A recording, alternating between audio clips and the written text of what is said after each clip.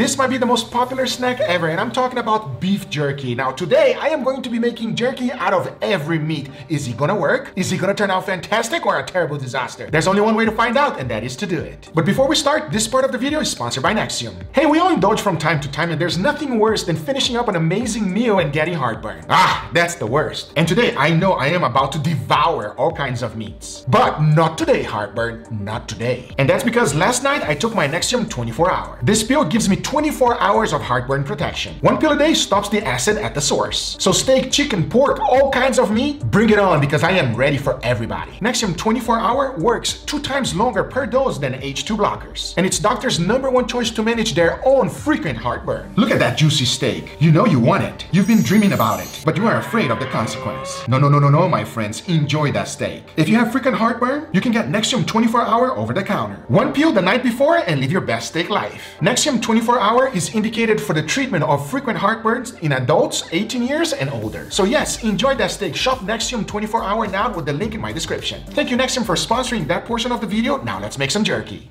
This is an eye round. It is perfect for beef jerky. Unlike ribeye or New York strip, it has very little intramuscular fat. And whenever you're making beef jerky, that's exactly what you're looking for. As you can see, this one came completely untrimmed. It still has a lot of silver skin and fat. Make sure you get a sharp knife and remove all of it. And as always, be careful not to take too much meat. And once I was done trimming, this is what it looks like. Once I cut it open, you can clearly see that it's very lean. I mean, to me, it looks like the fat took a hike and it never came back. And I can't believe I'm about to say this, but that's a good thing for today's experiment. As you can see, we still have the fat cap on top, and even though that's amazing, that also gotta go. You really want to do what's called a super trim. For some odd reason, fat does not taste good in a beef jerky, so everything, as I mentioned before, gotta go. The next step is to slice it thin. You don't want paper thin, as we'll be dehydrating it. You're looking for a 1/4 inch thick. That will give you the perfect beef jerky. Now, beef jerky can take a variety of flavors depending on the marinade that you use, and here's the one I'm gonna be using for today. I started with ponzu sauce, followed by balsamic vinegar, a little bit of fish sauce, soy sauce, mirin, which is Japanese wine, Worcestershire sauce, hoisin sauce, honey, Brazilian hot sauce, a good amount of Guga's rub, salt, and to finish it off, onion powder. Now all there's left to do is mix it well and your marinade is ready for the beef. Talking about that, make sure you coat every single one. Don't just throw it in. It is crucial that they all get coated nicely, and this is the best way to do it. Once that's done, make sure you mix everything well, cover with clinch plastic, and let it marinate in your refrigerator for 24 hours. Before heading outside, I'd also decided to make some salmon jerky. All there's to do is to slice it thin. Again, I don't want it paper thin. If not, it will be way too dry. For my marinade, I kept it pretty simple. I started off with soy sauce, ponzu sauce, a tiny bit of balsamic vinegar, honey, hoisin sauce, a little splash of mirin, freshly ground black pepper, and salt. Now all there's left to do is to mix it well and my marinade is ready for the salmon. Just like the beef, make sure you coat every single one before putting all of them in the bowl. Once that's done, cover it up and let it marinate for 24 hours. My very next one is bacon. I've never had bacon jerky before, so I have no idea what it's gonna taste like.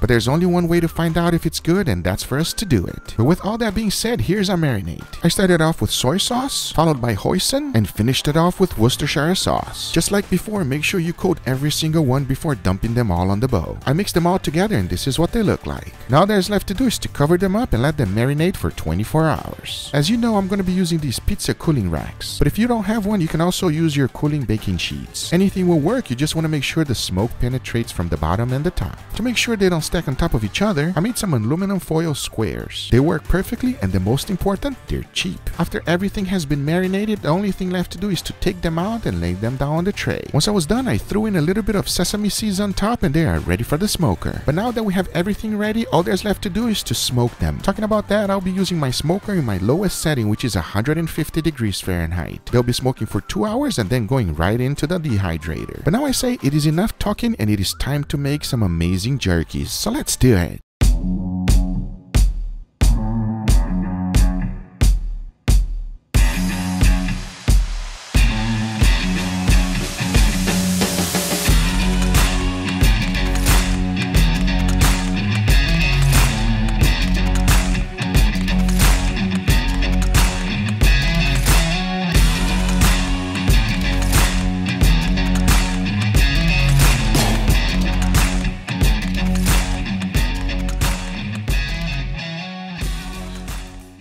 Why are you laughing? Look at this guy.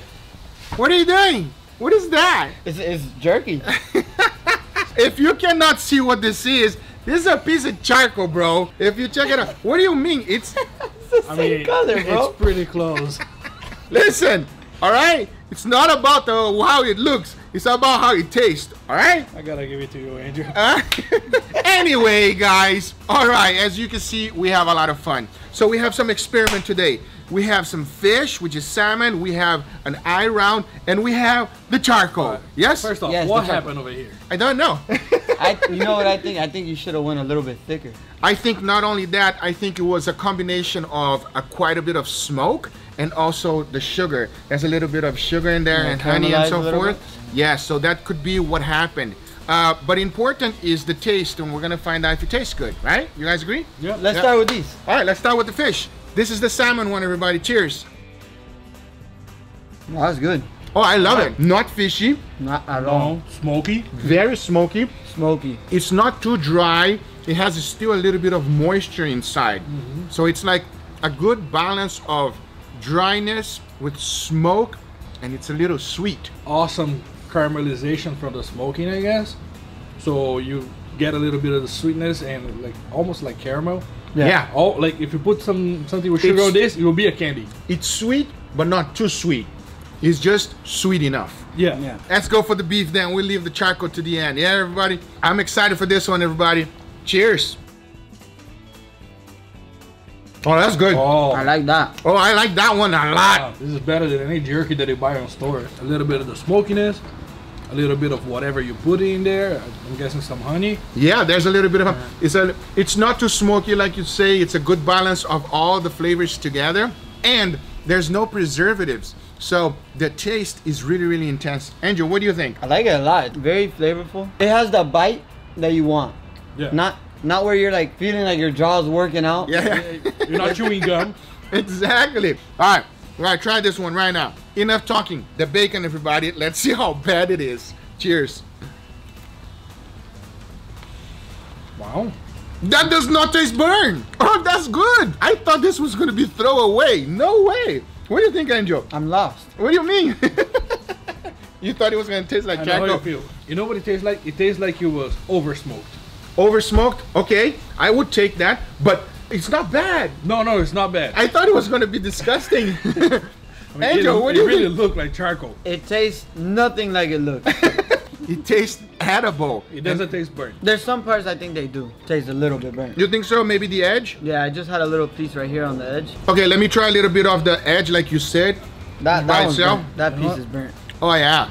So I would say for the bacon, you have to take it out a little bit earlier and not leave it that long, getting that smoke. Maybe get a thicker piece too. Or maybe a thicker piece, but it's not bad. Anyway, guys, this is the results for the beef jerky experiment. Also salmon and bacon, obviously. Mama, pick a favorite. Angel, pick a favorite. Well, they're both eating the beef one, and that's the winner. It tastes the best. I would say also for this one, it's nice. Anyway, guys, these are the results. I hope you guys enjoyed this video. If you do enjoy this video, make sure you give it a thumbs up. If you're not a subscriber, be sure to subscribe for future videos. Remember, if you are interested in anything I use, everything is always in the description down below. Thank you so much for watching, and we'll see you guys on the next one. And if you are in a country that never had beef jerky, man, it's a perfect snack. You guys agree? Oh yeah. I read that this 10 times more than, you know, potato chips, because it has too much carbs. And healthier too. Much healthier. This is amazing. Thanks for watching, and we'll see you on the next one. Take care, everybody. Bye-bye.